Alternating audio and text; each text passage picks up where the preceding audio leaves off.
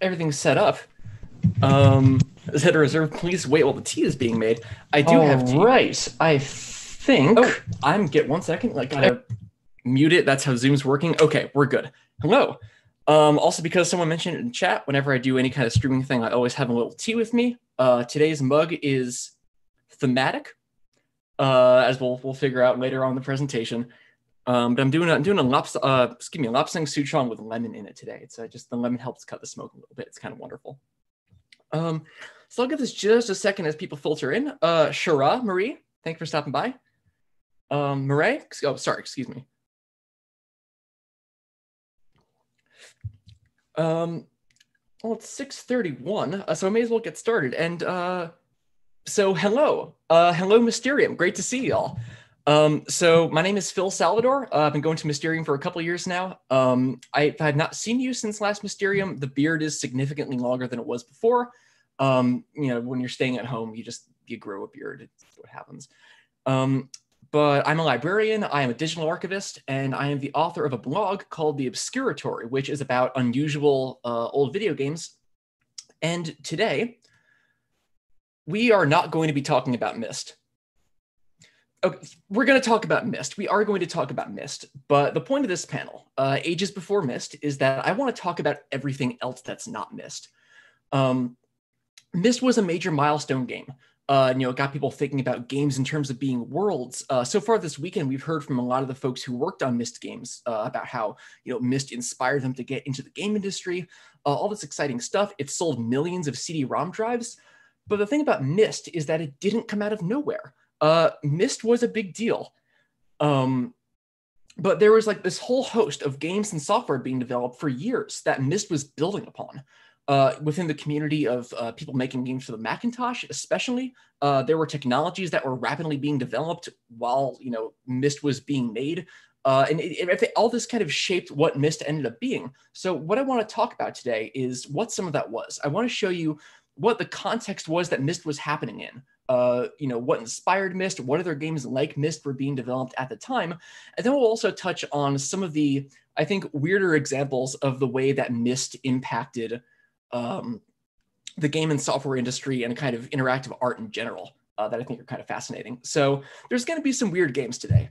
I think to an extent, this panel might just end up being me rattling off a list of games, but I really hope it's helpful to see the context that was surrounding the development of Myst and the fact that it was part of this bigger environment that was happening.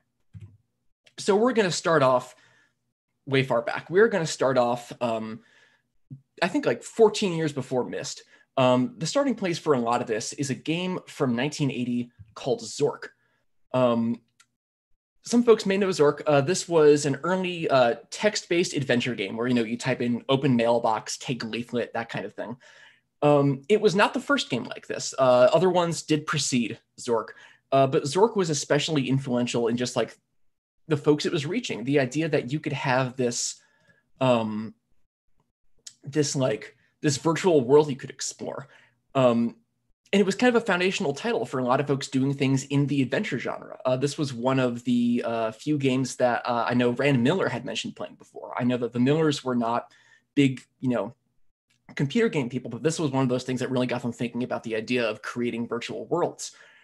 But when you start looking past Zork, what happens is you start seeing people taking this idea, this text-based interactive fiction game, and taking it in new directions. And one of the big milestones for that is, why is my slide not advancing? There we go, is the Macintosh computer that comes out in 1984. The Macintosh comes along and it can do all sorts of amazing stuff. It can do,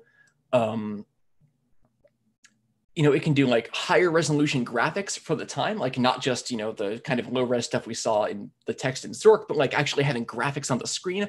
It came with a mouse that you could use to interact with things. And so, more people started building on some of these concepts of what adventure games were like, taking the ideas from Zork and applying them to this new format. So I want to talk about some of the things that were going on with Macintosh game development at the time. Not a lot of it necessarily impacted Myst directly, but it gives you kind of an idea of like what the tone of Macintosh game development was when Myst started to be made.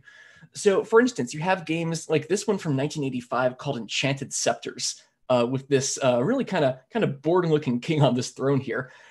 So Enchanted Scepters was a fantasy adventure game where you go through a world and you fight monsters and you have to collect these treasures that are scattered around the world. But it was one of the first games that let you interact with things with a mouse, where you could like click on objects to pick them up. It's still kind of awkward. They were still figuring out the best way to integrate mouse control and figure all those things out. But it was, people taking some of the concepts in Zork. I think Enchanted Scepters is pretty similar in terms of the sort of gameplay of it, but finding ways to apply those to this new interface with these, for the time, high resolution graphics. This game wasn't really a smash hit or anything like that, but what happened was it got turned into a tool called World Builder, where people could make games like this. They could create their own sort of interactive world and stories that they could click around and interact with objects and things like that. So again, it's not something that really directly inspired Myst, but this is what was happening in the Macintosh gaming community in the 1980s, was you had a lot of independent developers making these kind of things, these kind of smaller, independent, exploratory adventure projects.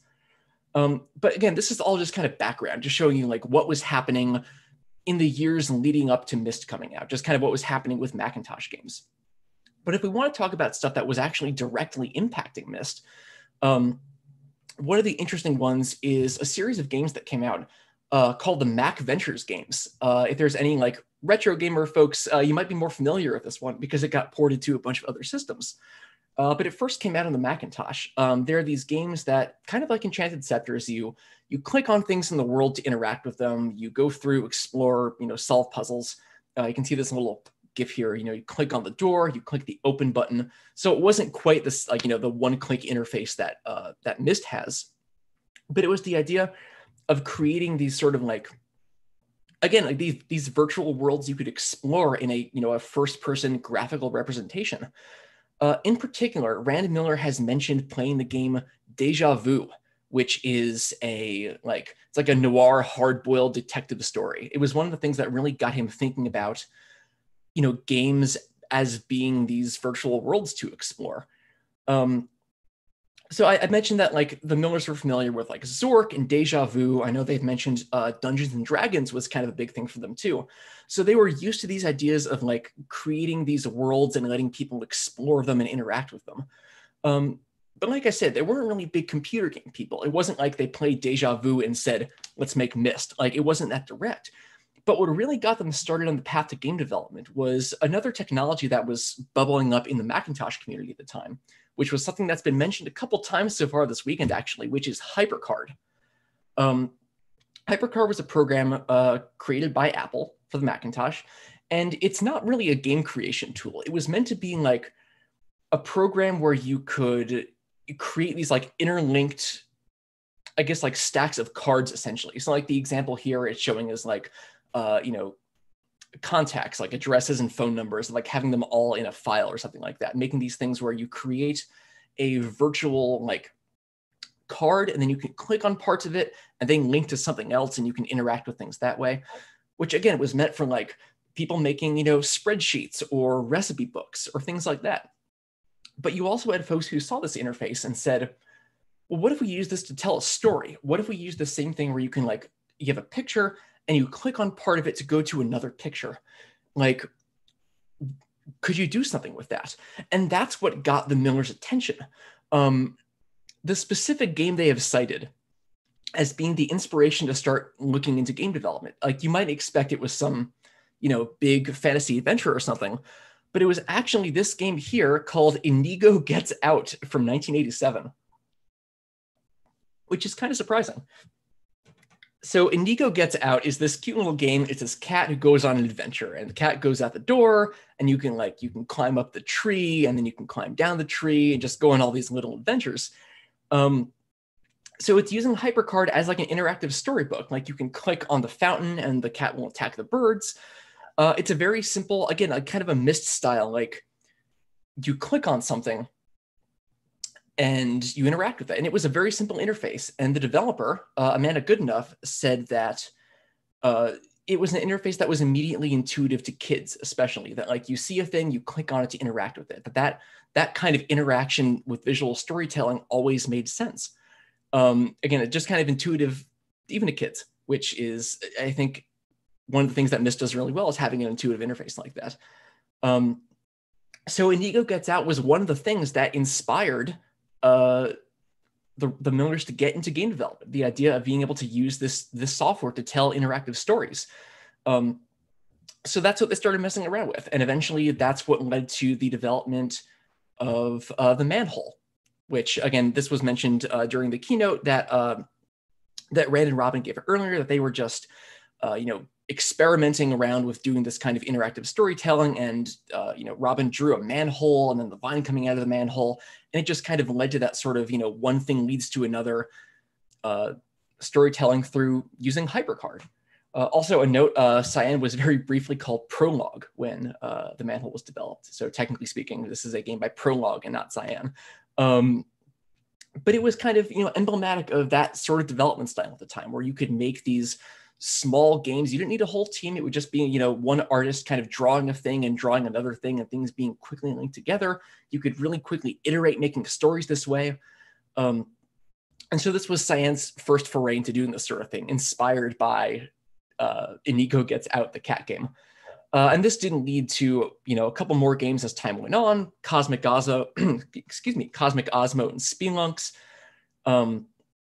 similar games in spirit. And even just looking at these screenshots, you can kind of draw a comparison, the visual style of these games, to like what they had seen in the Mac Venture games, in things like, Deja Vu, even stuff like Enchanted Scepters. You can see this kind of shared visual language as everyone on the Macintosh platform was kind of developing these little independent adventures themselves. So these were kind of the multiple avenues that were happening in Macintosh game development. There was some of the adventure game creation stuff happening with World Builder. There were people telling stories using HyperCard. All this was kind of happening over the course of the 80s and early 90s.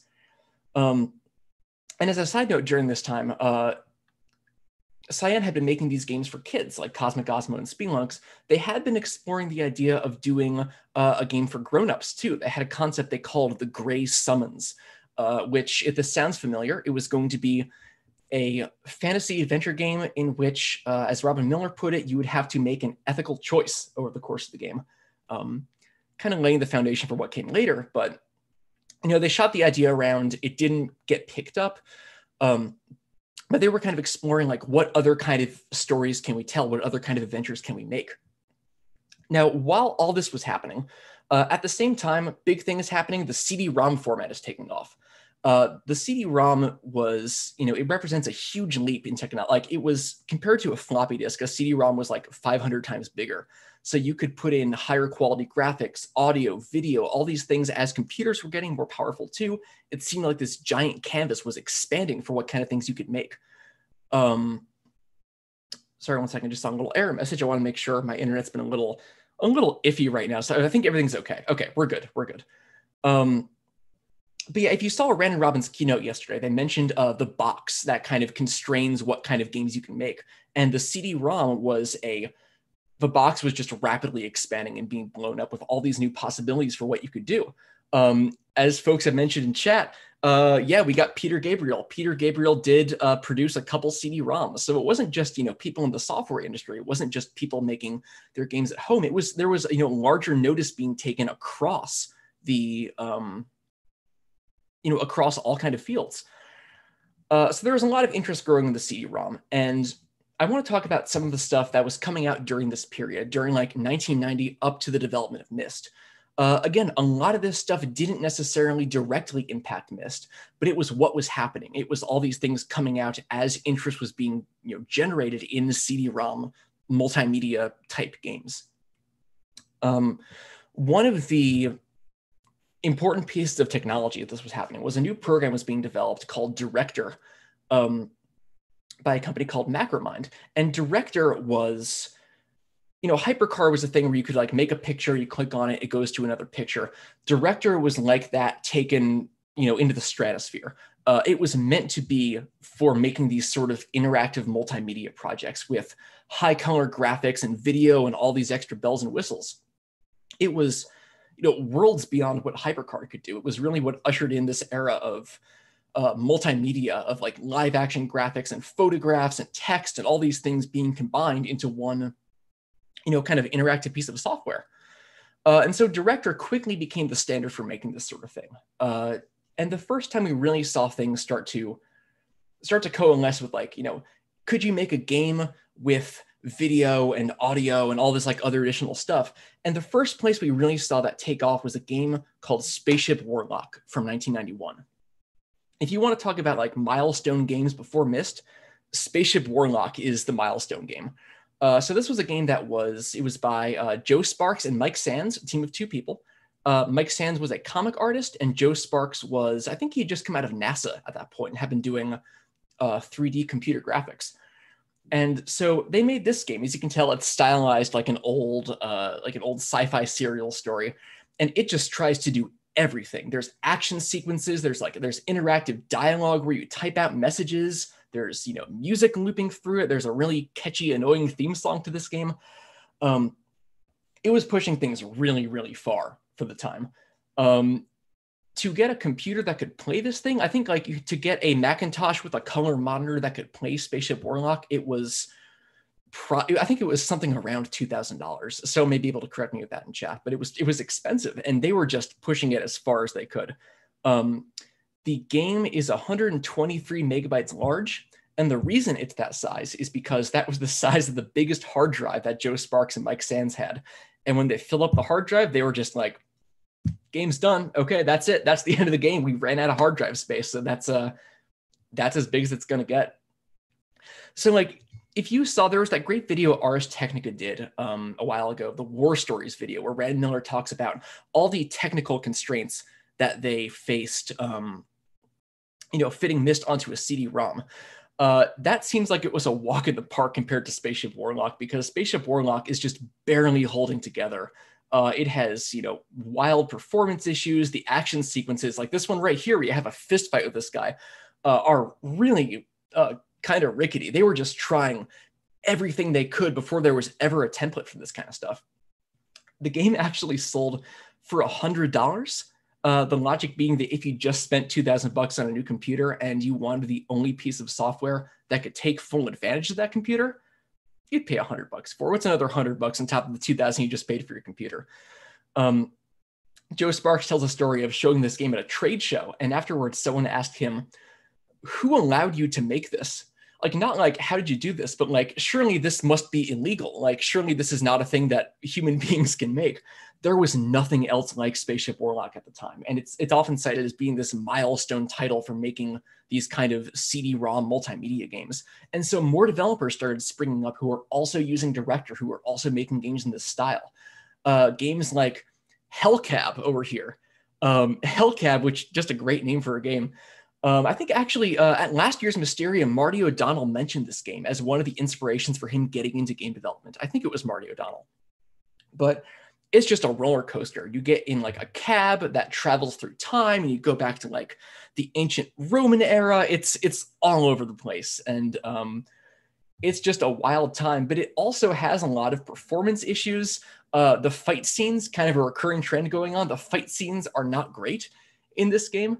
I think we can all be really grateful that there's no scene in Myst where you have like a fist fight with Atreus, because I think it took some of these early games to figure out that this kind of presentation is not really well suited to doing an action game. So you have a lot of these games just trying to figure out what works. Like Spaceship Warlock and Hellcab are much more like kind of like whiz-bang roller coaster ride type things. But you also started to see a lot of developers leaning into like making more atmospheric games, exploring sort of the exploratory stuff that Myst also was exploring. One of those games, and I have to mention it because otherwise Kelly will destroy me, is this game called The Labyrinth of Time that also came out the same year that Myst did.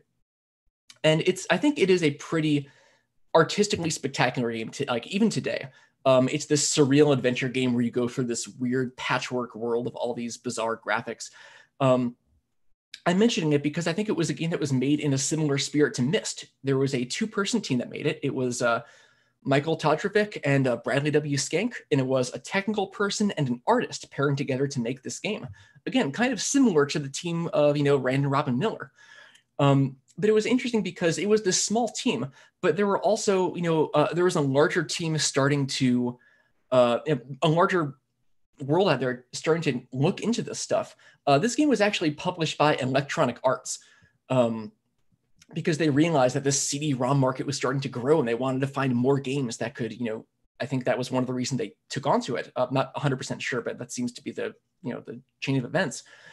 The hilarious story is that when they originally pitched this game to Electronic Arts, they gave them the design document of like, here's all what we're going to do. And Electronic Arts said, well, it feels a little light. So they literally reprinted the design document on heavier paper, and Electronic Arts accepted it.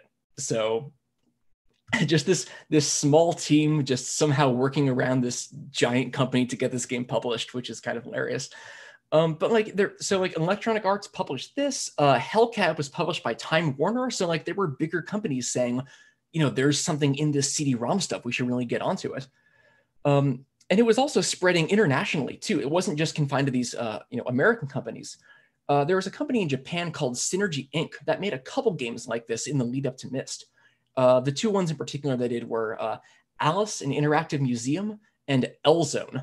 And what's interesting is they represent kind of this taking two different approaches to making a Myst style game. Alice is a very dense game. It has a lot of like, it's you walk through these different rooms that are just covered in art, and you have to collect objects. And then L-Zone is more of like this haunting ambient environment you wander through. So it was already, even in 1992, like again, like a year before Myst happened, there were already folks, kind of exploring like what are the different ways we can make this kind of puzzle adventure multimedia experience. Relevant to Myst, by the way, too. L-Zone has this train sequence that keeps coming up that I think has a lot of similarities to the Maze Runner from Myst, not in terms of like it being a puzzle, but because it does that same technique where it's like a little postage stamp video on the screen to get the video to load faster. So even before Myst was happening, like there were people coming, like, some of the same techniques that Myst used, there were already developers kind of experimenting with those and establishing those in the lead up. But there are a couple titles that are that are particularly big milestones that we have to talk about that Myst has been compared to. One of those is a game called the Journeyman Project. I'm going to really quickly take a sip of tea from my Journeyman Project mug. I really like the Journeyman Project. So this game might be familiar to some people because it was developed by Presto Studios, who went on to develop Myst 3. In fact, if you were at the Myst 3 panel earlier, some of the folks there, Michelle Crepolani and Phil Saunders, worked on the Journeyman Project. It was a game that was directly inspired by sort of the spectacle of Spaceship Warlock.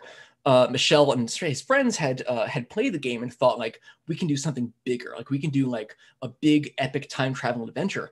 And so they made a big epic time travel adventure. The game first got showed off in 1992 at Macworld, which was a big industry event for Macintosh developers. And the hype just started to build until the game came out. Excuse me. So it was kind of a big deal. Like even when it came out in 1993, 8 months before Myst did, this was a huge deal. This was one of the first games that really kind of put everything together in terms of like video and live action and this rich audio and exploratory worlds and narrative. It was in the same way that Spaceship Warlock raised the bar. Like this raised the bar even further. And also, I think it made the right choice to not really have a lot of action sequences. No fist fights in the Journeyman Project. But it was a game that was kind of leaning into the strengths and weaknesses of the CD-ROM. Like it was using some of those same techniques of like having a limited amount of video on the screen, using a lot of static images and just things that would help the game load faster, or having animations with lower frame rates for the sake of being able to so the computer could handle them. There's a section of the game. There's a big maze section in the Journeyman Project that it gives you a timer of like somewhere around like 10 minutes. And the reason it has that timer, I think, is because it was adjusted around how slowly the CD-ROM would load. That it was like, we need you to get through this maze section. If we give you a minute and you have a slow computer, that's not going to happen. So they gave you a lot of time so that it had, your computer had time to load each scene as you walked around, is kind of what it seems like happened. But But again, it was also a game that was, really working under a lot of technical constraints. Like a lot of these early CD-ROM games, it had a lot of performance issues to the point where the game eventually got re-released as the Journeyman Project Turbo, with the big feature being that it ran faster. So again, a lot of developers still trying out all these big ideas when there's not really a template yet. The other big game we have to talk about, though, is a game called The Seventh Guest, which also came out in 1993, the same year as Myst. It's a game in which you visit the mansion of the reclusive toy maker Henry Stoff, and you have to figure out the mystery of what happened on one fateful night in the mansion. And there's less exploration in this game. It's not really the sort of like, narrative atmospheric experience. It's much more, you go from room to room and you solve puzzles. But as you can see here, it had a lot of like live action graphics integrated into the game, which was still kind of a mind-blowing thing happening at the time. There's this puzzle here where you're literally just like interacting with soup cans. So it wasn't trying to integrate the puzzles in the world in the way Myst was, but it was, pushing what you could do with a CD-ROM with just all this, again, especially the live action footage integrated on top of everything, was just a really big deal. And even more so than the Journeyman Project, this game really broke through to a broader audience. It sold millions of copies. It won some awards over Myst this same year. So it was another big deal. Again, it's something that happened soon enough right next to Myst that it didn't really directly impact the development of Myst. But this is kind of what was priming, games like the Journeyman Project, games like The Seventh Guest were, priming the audience of people who had computers to saying like, there's something to this CD-ROM stuff. You can have all these interesting interactive experiences. And that's the environment that Cyan was working within. Cutting back to Cyan, what happened was in 1991, which was the same year that Spaceship Warlock came out, they were approached by a company called Sunsoft. And it's a Japanese company that had been, looking at this CD-ROM stuff. And they were also one of the people saying, hey, maybe there's something here. Maybe there's something more we can explore with CD-ROM games. And they were aware of Cyan's work on the Manhole and Spelunks and Cosmic Osmo. And I think that, they recognized this trend of like all this multimedia stuff's happening. And they approached Cyan and said, we want you to make a game for us. We want you to make a CD-ROM game for us. And they already, they wanted to make a game that was for a more adult audience rather than just for children. And luckily, Cyan already had an idea for that. They had already done that thing with the Gray Summons. So they were able to dust that idea off. And that is eventually what became Myst, which again existed because this larger company, sort of identified this trend in CD-ROM games that was happening and decided to enlist Cyan to make one for them. And funny enough, even though, excuse me, gotta have some water real quick. Excuse me. So even though Director was also becoming the standard for games at this time for these kind of multimedia CD-ROM games, Cyan was familiar with HyperCard, and so they made Myst in HyperCard, which was the same program that was used to make Nico Gets Out. So it's really fun to just see that connection across time. It's kind of wild. But there's a number of reasons, like why was Myst a big game when the Journeyman Project wasn't? And this came up during the keynote yesterday too, asking about like what led to Myst's success. And part of it was that, this was a more exploratory game compared to like, Hellcat and Spaceship Warlock, which are these like kind of fast-paced extreme experiences. This was a much, something you could kind of explore at your own pace. There wasn't, a Roman guy with a sword coming up trying to kill you during it. And part of it was also because going back to that War Stories video from Ars Technica, Myst was a game, they had put a lot of effort into optimizing the experience. A lot of these games like the Journeyman Project had some performance issues. And I'm sure, Myst did too, but they seem to be very mindful about, like even just like how things were written onto the CD-ROM physically. So it would be like loaded at the correct speed. So that was probably a factor too. But honestly, a big part of it, I think, is timing and circumstance. The fact that there were already a couple big games. There was Spaceship Warlock, there was the Journeyman Project, there was the Seventh Guest, all leading directly up to the release of Myst. That these things had been priming the market, getting people interested in buying CD-ROMs so that something like Myst could explode after they came out. And so I think it's worth kind of recognizing that context around it. That Myst Myst is great. I love Myst, obviously, but like it was also something that was, you know, it was part of a series of things that were happening more broadly in the software industry. And I think it benefited from that, of coming after some of these other games that were also breaking ground in this sort of multimedia territory. So now I want to talk about some stuff that came after Myst, because, you know, Myst, big success, almost immediately the game industry took notice, but even outside the game industry, there was a lot of interest. The software industry, artists, there was suddenly a lot of attention to like, we can make interactive experiences like this. This was a game that kind of proved that to a lot of people. Even like, you know, smaller independent development teams were like, we can make something like Myst too. And what it meant was that there was a lot of attention now on this sort of game. There was also a lot of money involved in this sort of game. There were suddenly publishers and, you know, larger bodies that realized they could make something like Myst. They could fund something like Myst. People who might not have considered making a game like this before now realized it was an option. So, you know, you see some whole companies springing up. Like, you know, I think there was you know, the Adventure Company and Dreamcatcher, these companies that, you know, were dedicated just to making Myst style games started to spring up in, you know, the coming years. But I want to focus on some of these stranger examples of the impact Myst had, because I think, you know, you can, you know, clearly say like, you know, yeah, Myst had a huge impact on the adventure genre. It had a huge impact on video games, but it's interesting to see where else it had an impact too. But to give one game example, though, I want to mention this game called Lighthouse: The Dark Being. This was a game by Sierra Online, which is a company that is, I think, really well known for their adventure games. They had done a lot of, you know, third-person adventure stuff in years prior, like the King's Quest series, the Space Quest series. And in 1996, they released their own Myst-style game called Lighthouse. And the story behind this game says volumes. What happened was the game's director, John Bach, he was an artist at Sierra, and he said one day, the head of Sierra, Ken Williams, comes into his office and puts a copy of Myst down on his desk and says, "Can you make this?" And that's how Lighthouse got greenlit, was because it was a direct response, like, we need to make something like Myst.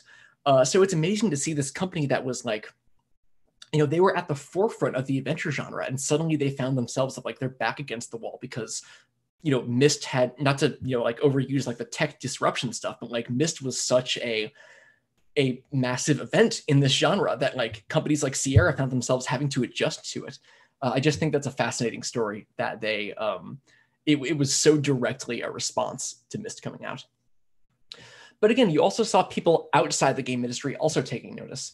There is this game called The Sacred Mirror of Kofun, which it is a mystery adventure game that was produced by Jean-Michel Cousteau, who is the son of Jacques Cousteau. It is a game that takes place largely underwater and is largely comprised of scuba diving footage. Kind of a weird choice, but what it meant was that suddenly all these other parties who were outside the game industry were taking notice like of this format and realizing we can make something like this too. We can also make a Myst style game. We can use this to present our own ideas and our own, you know, the stuff that matters to us. So you got things like the son of Jacques Cousteau making his own Myst style game, you know, to just talk about the ocean. But my absolute favorite example of this is a game called Prince Interactive. Prince Interactive is a game that was produced by Prince, the musician, in which you go to a Myst-style version of his estate at Paisley Park, and you wander through all these Myst-inspired environments, and you interact, like you find Prince memorabilia, and you watch music videos, and you get to visit his recording studio. It's like in Myst, like when you go to like the Mechanical Age and you get to look through all of Cirrus and Achenaur's stuff, it's like that, but with Prince. It's so weird that this exists. Like, this is a totally real thing that exists directly in response to Myst.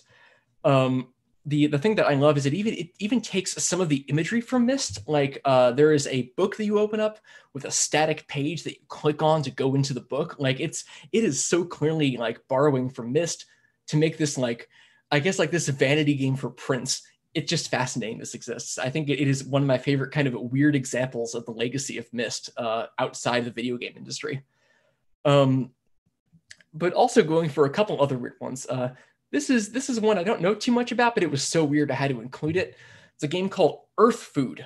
It is a sci-fi first-person adventure game. It's really confusing, as you can see from the graphics. It's really rudimentary. I've seen this included on like a bundle CD. I don't know if it was ever sold independently, but what's interesting about Earth Food in the context of Myst, that's such a weird sentence. What's so interesting about Earth Food in the context of Myst is that it was made by just mostly this one dude, as far as I can tell, Preston David Hunter.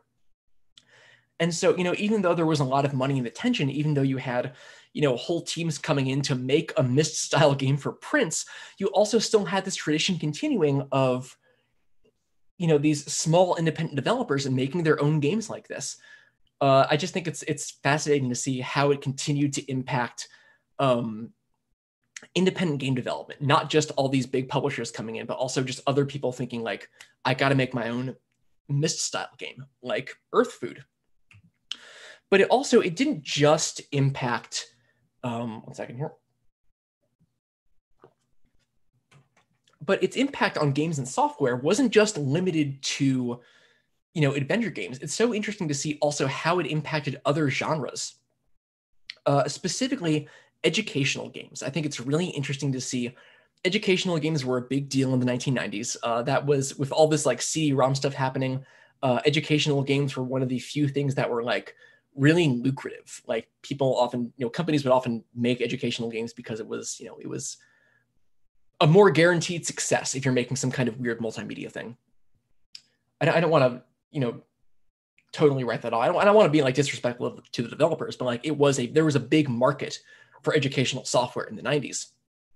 And one of the interesting ones that came out of this collision of educational software and Myst was the Eyewitness virtual reality program. If anyone ever saw those Eyewitness videos where it's, it's like the science videos where it's this big virtual museum that the camera goes through, they turned those into a Myst style game.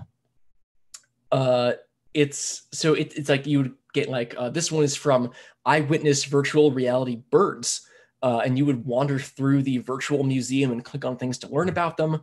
They did ones about like dinosaurs. And it's very clearly inspired by Myst, but like taking, like in any other time, this content would have just been like an encyclopedia on a CD-ROM that you would buy. But now there was this format that Myst had popularized where you could, have these worlds you could explore. And so they kind of brought these two things together where you could, you could have an encyclopedia that was blown up into a virtual world you could explore. It's really interesting to see how those worlds got brought together. And another example, and this is one of the stranger ones, but I have to mention it.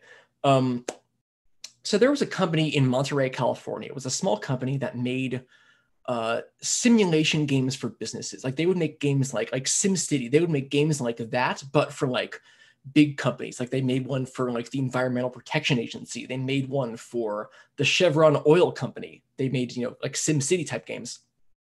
And at one point, they got commissioned by a nonprofit to make a game about the election process and like, how campaign funding works and how campaign management works. But at some point in the process, the decision was made to make it into a Myst style game. It was going to be a first-person adventure Myst style game about campaign finance. Apparently, it was such a disaster that the nonprofit client ordered all the work on it to be destroyed, and the game was never released because, some things are just not meant to be joined together. But it's just so fascinating to think that like this company that was making, simulation games for businesses all of a sudden was like finding themselves in the position to make a Myst type game because that was suddenly what was interesting to people. It's just really weird. It's just such an odd collision of like, I don't know, of all these different like worlds intersecting and kind of the weird way that Myst impacted this strange, this little company on the other side of the, well, it was California. It wasn't the other side of the country, but just very unusual to see this direct impact that Myst had. Need to have some more water, excuse me.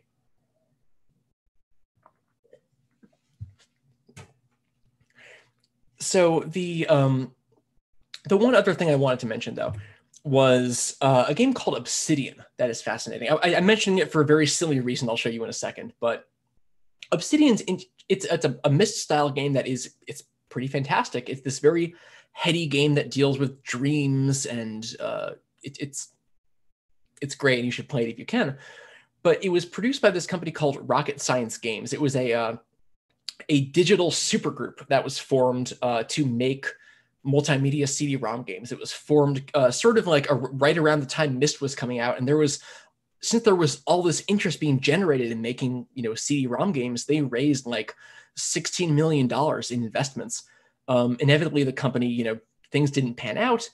And this actually, Obsidian was one of their last projects. But the company itself kind of embodies that, like the hype of the era that was being fueled by Myst. There was so much interest in Myst-style games that companies would sink, investors would sink $16 million into a company to make CD-ROM games.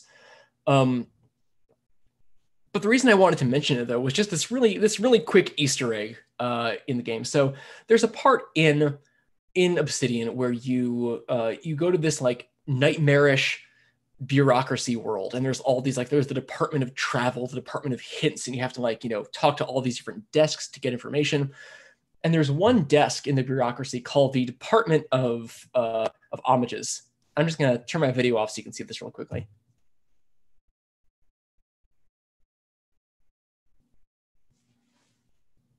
Video's not playing. 1 second here. Oh, what's going on, PowerPoint?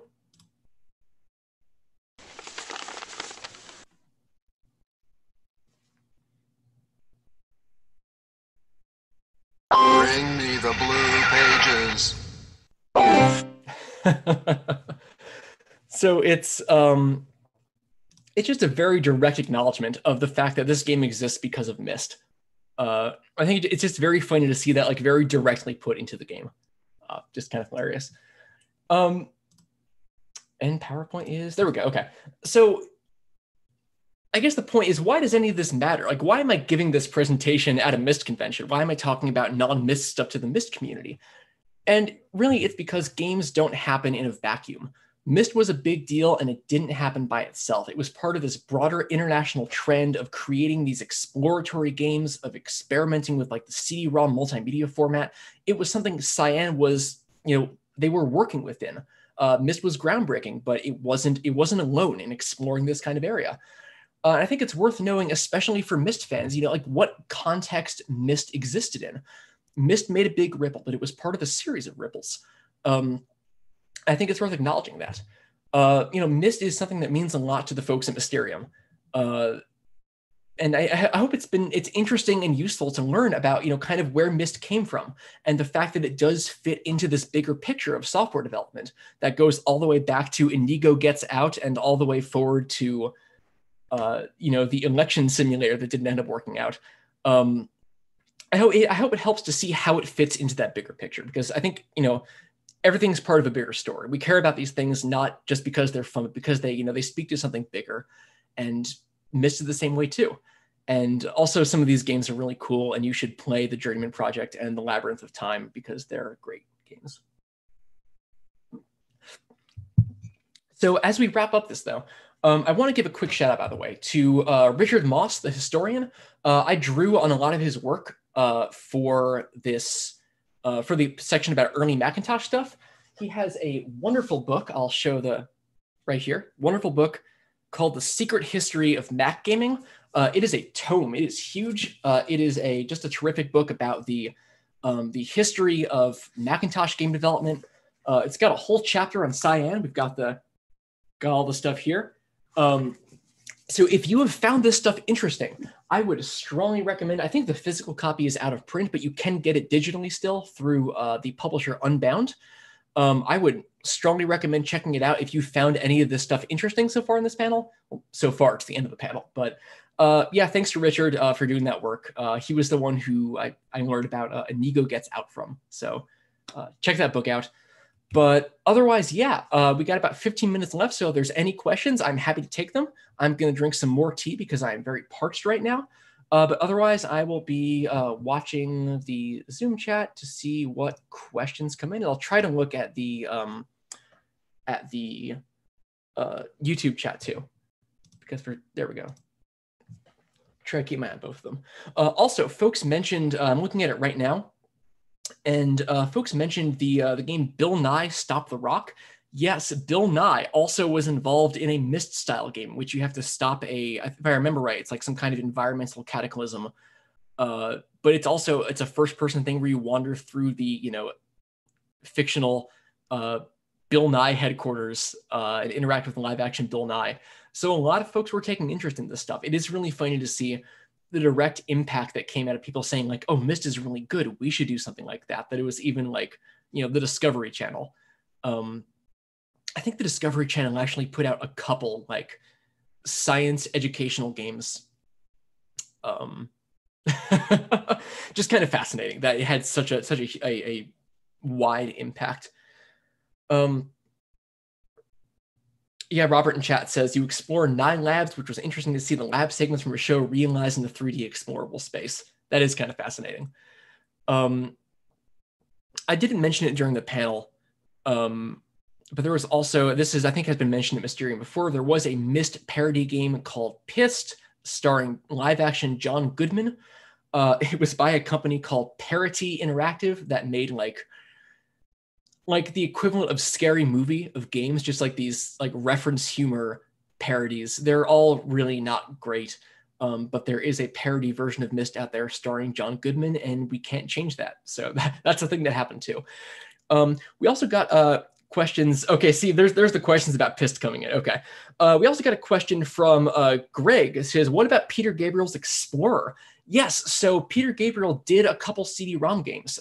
Real World, his company from which he does all his publishing stuff, put out 3 CD-ROM games over time. They put out Explorer, which is more like I guess almost like a Peter Gabriel encyclopedia sort of thing.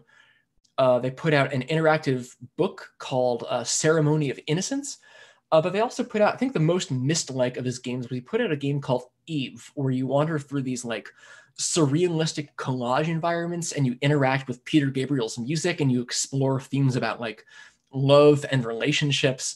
It's real weird. It doesn't have a whole lot in common with Myst. I think he was really using, he has said in like the manual for those games that like he really believed in the power of multimedia as being this medium of expression. I don't know if he was directly impacted by Myst, but I think he was. The attention that was being heaped on that whole medium of CD-ROM games, of being able to combine all these elements together, like some of the other games we talked about earlier, that was exciting to him. So again, even if it wasn't, I don't know that those games were directly impacted by Myst, but they were definitely impacted by the same environment that Myst was impacted by. It's just kind of funny to think that Peter Gabriel's involvement in this kind of thing came before Myst 4. I wonder if anyone's ever asked him about whether he knew about Myst beforehand. I couldn't find any quotes from him about like, oh, Myst was so inspirational for me, but I wondered that too. Sorry, checking through chats, and some folks are mentioning some other Myst parodies too. Yeah, there were a lot. There was a first-person shooter for the Macintosh called Marathon that was really popular, and someone made a very rudimentary recreation of Myst Island in the game Marathon, which is hard because there's no like scripting in Marathon, but someone did it and it's kind of amazing. More folks mentioning things in chat. Shadowgate, yeah, Shadowgate was another one of the Mac Venture games earlier. Deja Vu is the only one Rand Miller mentioned specifically, but yeah, that was the kind of thing that was happening in Macintosh game, was like those early black and white Macintosh games were sort of the middle step between text adventure things like Zork and then the like full color experiences like Spaceship Warlock that would come out a few years later. So it's kind of fun to see all those steps in the process, to see like everything from text-based game kind of building on itself until you lead up to some of the more modern games folks are mentioning in here, like Quern and things like that.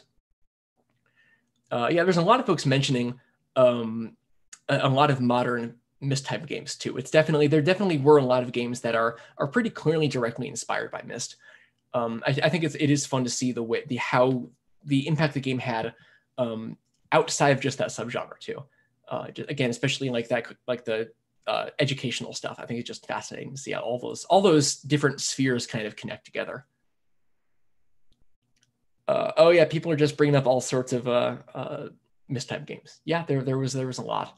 And also because I saw some folks also mentioning this earlier in the chat, a lot of these games are available on digital marketplaces now. I think there are some that are caught up. I think part of the issue is Macromedia Director, that kind of foundational program that we talked about earlier. It's kind of challenging to get things that were made in Macromedia Director to run on modern computers. Something like, Riven, for instance, was written in its own like custom engine that's been incorporated into, it's easier to like port that to other platforms, things like that. Director games, it was, kind of a black box. Like you would make your thing Director and it would spit out a program and that was what you had. And it's kind of hard to port that to modern platforms so easily. So some things like Spaceship Warlock is not available for resale because it's hard to get it working on modern computers. Even the very first Journeyman Project game is not available on digital marketplaces, from what I understand, for a similar reason. But some of the other ones, Labyrinth of Time, is available for sale too. So if any of these have been interesting to you, check digital marketplaces. Some of them may be available to play. And yeah, so as folks are mentioning in chat, there's a program called ScumVM, which can play a lot of adventure games like Riven and the Labyrinth of Time, and they have been working on doing Macromedia Director in ScumVM, which would be great because it would open up all these older games, things like Spaceship Warlock that are, I think, largely out of the discourse because I'm going to go into game preservation right now. Here we go. They've kind of fallen out of the discourse and talking about history because they're so much harder to play. They're not immediately in people's minds. The things that are easier to get to are, that's what we think of when we think about like historically important games, because that's what people have access to.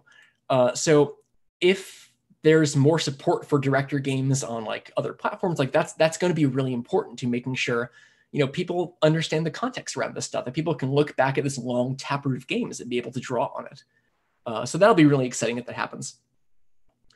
There was also Robert, I think in chat earlier, mentioned yes, there was a Myst style game about Frankenstein starring Tim Curry. Again, I think a lot of that happened because there was a lot of interest and money in making Myst type games, so that you could now, afford to hire Tim Curry or John Goodman to make your game, because investors were looking at what was the new exciting thing, and it was CD-ROMs, and so that's what they wanted to put their money into. I think a big factor, besides just like first-person shooters becoming a bigger deal and all that, like I think a big factor in these sort of the ebbing of Myst style games in the late 90s is that the money started to go elsewhere. The internet was exciting. So people started directing more attention towards doing things on the internet and less towards, making CD-ROM games necessarily. So it is funny to see during that era when there was a lot of attention and people really wanted to get in on the multimedia thing, the fact that like they could hire Tim Curry to be in their Frankenstein game. So we have two things here. So we have a question from Catherine who says, Myst has such beautiful atmospheric setting audio and music. Is that pre-configured in any of these older titles, or was Myst super pioneering in that aspect? Audio was definitely, I think it varied. Thinking about some of the specific games I mentioned, like Spaceship Warlock and the Journeyman Project. Sorry, I'm trying to think of the best way to answer this. Spaceship Warlock is funny because it does have music, but because of the slow speed of CD-ROM drives and because of the fact that they were still trying to figure out how to do all this, the music is really just like 10-second snippets that repeat over and over. It's not nearly as rich as like Myst's soundscape because people were still trying to figure out the best way to do this. So like the theme song of Spaceship Warlock is just Joe Sparks singing Spaceship Warlock over and over and over again, just looping endlessly. But as people started to get more comfortable with like how to stream things from CD-ROMs, as computers got a little better at having the processing power to deal with this, games like the Journeyman Project did have a lot of rich audio as well. that has a really incredible soundtrack, the Journeyman Project too. So I think it was something that as people got more familiar with these type of games, the audio became richer as well, in the same way that like the graphics became richer and everything like that. We also have Anacat asks, wasn't there a Myst style game with Cher in it? That's a good I can't remember off the top of my head. There was a Myst style game with Laurie Anderson. I don't know if that might be the one you're thinking of. There were a lot of musician CD-ROMs though. Like there are the Peter Gabriel ones. I think there was a CD-ROM game based on Queen. I think there was a Devo one also. Again, a lot of these folks outside the industry saying like, we can make something like this. We can make this kind of interactive world experience to varying degrees of quality. David Bowie famously helped develop, I guess produced or was involved in a CD-ROM based on some of his music, and he was famously not happy with it because of just like the low quality video and just all the constraints that come with working on CD-ROMs. So I don't know about Cher specifically. I can't think of anything like that, but there was a lot of interest in the music industry and like how they could use that as like an extension for an artist or a band, just creating a virtual space to be in. I don't think Cher though. That would be amazing. I always thought Kate Bush would have done an amazing CD-ROM. I feel like that just would have been totally up her alley. Shout outs to Kate Bush. We also have a question from Stedmeister, who says, where do you see the future of Myst-style adventure games headed? That's really interesting because these sort of like if we're talking about like this same style of like there being a big boom and stuff, I think obviously, VR is where all the attention and money is now. Like that's where I think Cyan is starting to head too, like with Firmament is doing that sort of VR development. If we're talking about like the future of Myst type games, like this sort of point and click game, I think with a lot of these genres, there reaches a point where everything coming out from it tends to be fans who are nostalgic for the old games now making their own games inspired by that. I think you see a lot of those like, you see a lot of like retro style platformers from people who are like, oh, I loved Mario growing up. I loved Mega Man growing up. I want to make more games like that. And so I think as you see more Myst type games, I think that tends to be people who are like intentionally channeling that Myst type experience. If we're talking, but I think a lot of the techniques in Myst have kind of been, have found their way into other types of games too, like the sort of like first person narrative experiences, also drawing on some of the, techniques established by Myst. But if we're talking about like if we've been looking at this in terms of waves, in terms of like, the early Macintosh games, and then, as graphics capabilities build up, as interest in the CD-ROM swells, I think VR is definitely where the money and attention is now, that you might see that same sort of additional swelling. And I think inevitably the same sort of ebb. Once, if and when it pans out that like, VR games, you can't just dump $100 million into VR games and expect to get the money back. I think we'll probably see a similar process happening with that, whatever that next wave building on the last wave of these type of games is. And yeah, so also really quick, we're running out of time, but I see a comment in chat from Phil who said that, yes, so David Lynch was considering developing an adventure game. Oh, sorry, I'm also running through chat. Okay, so the game with Cher was 9, The Last Resort. I really want to play that now. I really want to see the adventure game with Cher. I'm so curious about that. David Lynch was looking into making an adventure game. He was working with Synergy, the folks who made Alice an Interactive Museum and L-Zone. It didn't pan out, but that would have been amazing to see a David Lynch Myst-style game. And there was also a question I missed here from Matt Johnson saying, what is your personal favorite Myst clone? I say, holding my Journeyman Project mug. I love the Journeyman Project, but also the Labyrinth of Time has always been a personal favorite. That one, I've just always, for years and years, it's always just the expressive, surrealistic art style is still pretty fantastic. And I think as a game, it has some hitches there. It's largely a game made up of mazes. And I think if you're not interested in solving mazes, it's probably there's not going to be a whole lot there for you. And there's like slider puzzles and a lot of the stock puzzles, but it's just visually, it's pretty fantastic. Oh, we are out of time, but Kinley has one question. Oh, no, Kinley just mentioning Shivers. Yes, Shivers is another game that is also in this kind of style. That's pretty visually compelling to look at. But we are out of time. It is 7:30. Thank you all so much for coming to the panel. I hope you all enjoyed this, seeing kind of the long connections between Myst, what came before, what came after. Take it with you, try some of these things out, think about broader historical context, and I will see you over the course of the weekend. Take care. Have a good Mysterium.